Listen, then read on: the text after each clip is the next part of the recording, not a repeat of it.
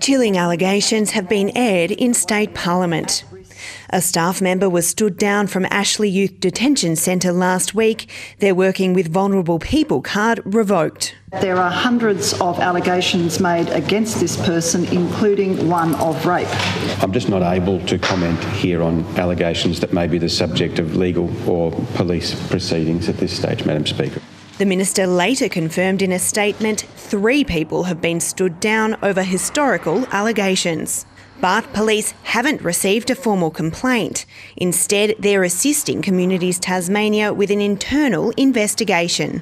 Look, it's really unclear as to what involvement Tasmania Police have into these investigations at the moment. I can reassure the House and anyone listening or reading this that the Department of Communities Tasmania does take all allegations of abuse against children and young people very seriously.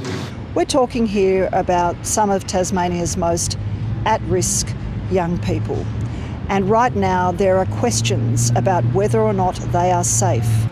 There are other questions too.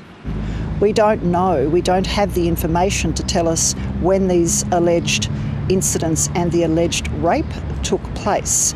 We don't know when it was first brought to the attention of government. Lawyer Sebastian Bashimi represents some former Ashley residents. The department were made aware by myself in August, September about allegations around a number of staff, more than 3. He says those allegations relate to misconduct, all serious, some extremely so.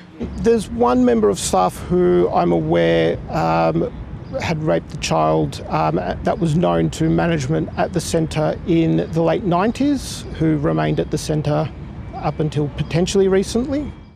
In 2016, consultants recommended Ashley be shut down. Instead, the government's investing in a redevelopment.